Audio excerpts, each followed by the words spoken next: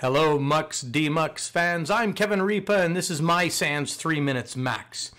In a previous episode, we had talked about cases that I had worked where files had been incorrectly identified. And in our example, we were looking at an image that had been pulled up, and the investigators had incorrectly mapped this back to a file path and another file on the drive, and it was incorrect. It was foolishly incorrect, but they went ahead with that because that's how they had interpreted the evidence. And so in the next two episodes, I want to talk about how that mistake gets made so that you don't make that mistake. So here's what it looks like when we're trying to look at evidence in a hard drive. We have the master file table, which is at the beginning and certain other parts of the drive, and it keeps track of all of the files and folders on the drive.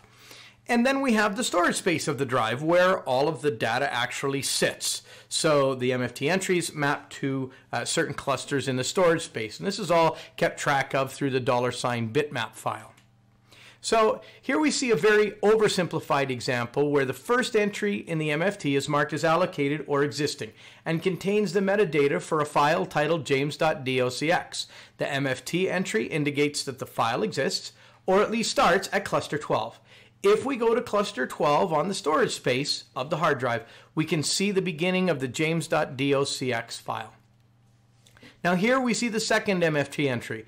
It also shows as being allocated or existing and refers to a file named mschat.dll.